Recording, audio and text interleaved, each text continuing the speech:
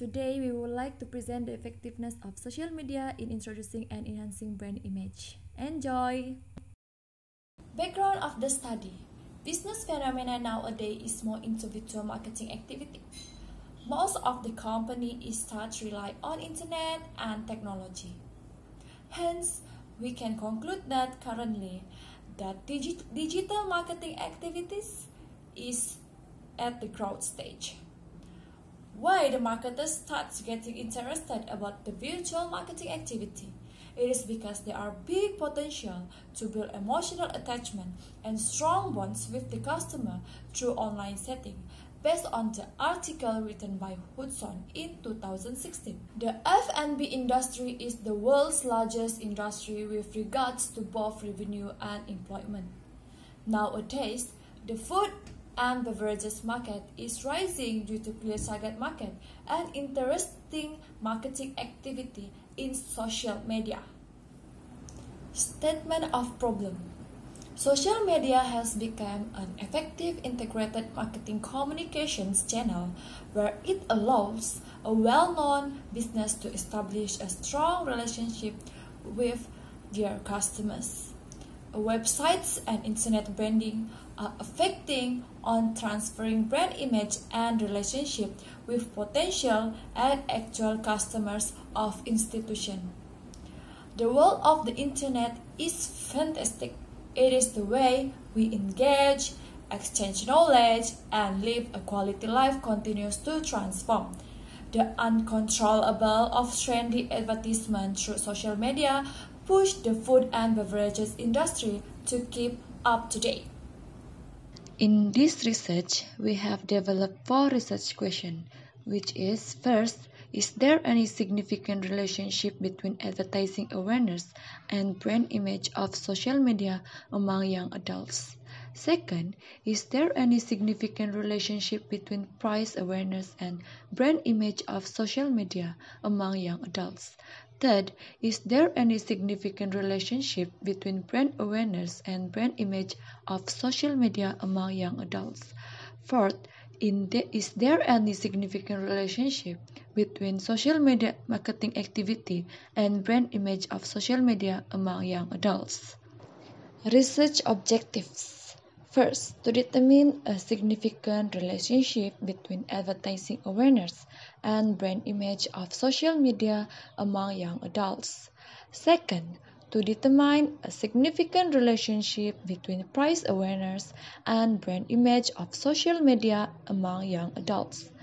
Third, to determine a significant relationship between brand awareness and brand image of social media among young adults. Fourth, to determine a significant relationship between social media activity and brand image of social media among young adults. The scope of this study is focused on marketing from the perspective of social media effectiveness towards brand image. The methodology conducted by utilize quantitative methods that will be conducted to young adults, consumers from various backgrounds that are exposed with social media. Next is literature review. In this literature review, it will be explained the main variables that involve in this research. First is brand image. Brand image is an attribute that shapes the meaning and perceptions of a brand by consumers, including physical and functional characteristics such as packaging and physical appearance, as well as intangible attributes such as belief, feelings, associations, and symbolic meaning related to the brand.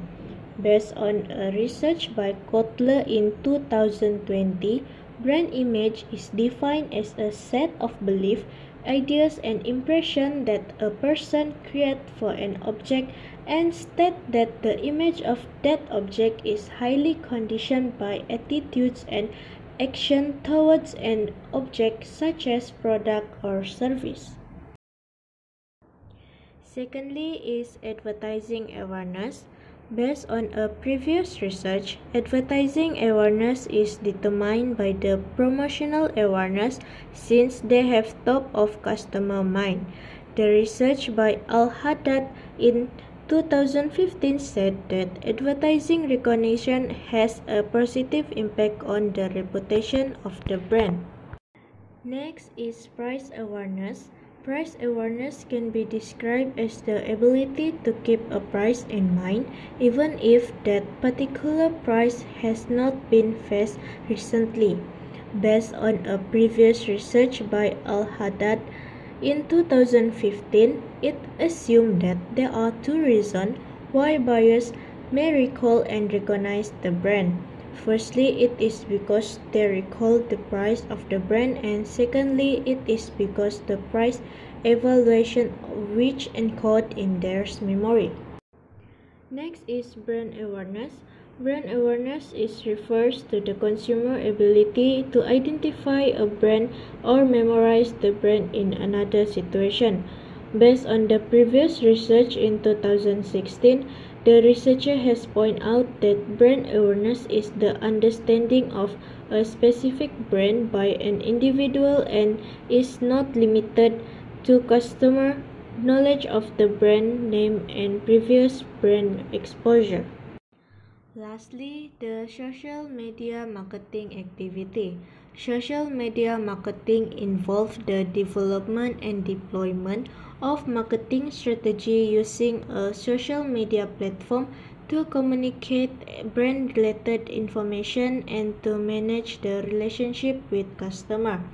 The content from the social media is necessary to create an effective brand because repeated and regular media awareness will increase the probability of brand awareness and brand retention in mind of customers.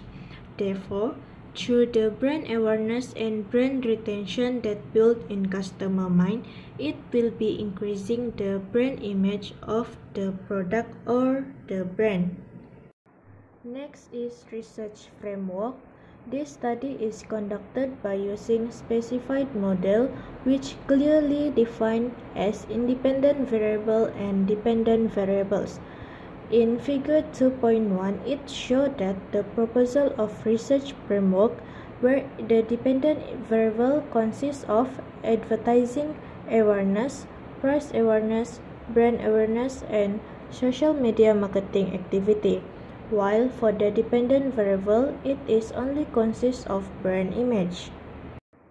Next is research hypothesis. In this research, there are 4 hypotheses that have been proposed.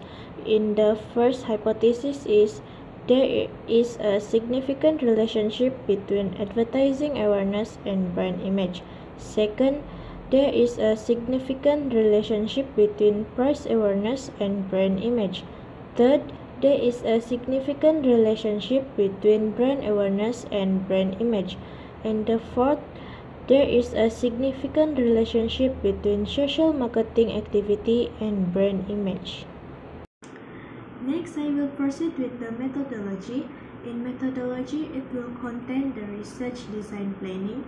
A research design is need to be prepared for the data collection and analysis which it will involve the decision making regarding sampling design process, data collection procedure, research instrument, measurement of variables, as well as the statistical tools that use in data analysis. First is source of data. There are 2 types of data that used in this research. The first is primary data that are collected from the young adult in Kota Kinabalu through a questionnaire that will be distributed via online.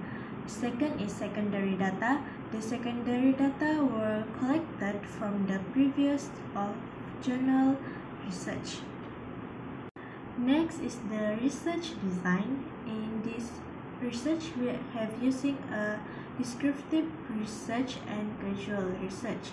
For the research instrument, we have developed a questionnaire form for this research, and the questionnaire development consists of the 5 variables, and each of the variable will consist of 3 questions, and the total of questions that will be used in this research is 15 questions. The sampling that we use in this research is the young adult around Kota Kinabalu that have an interest on popular food and beverage, and the total of sample that we use is 40 samples. Lastly, the sampling technique. In sampling technique, we are using non-probability sampling technique and probability sampling technique, where it consists of the convenient sampling, judgmental sampling, simple random sampling, and systematic sampling. All of these sampling techniques have their own advantages and disadvantages on our research. So that's all from us. Thank you.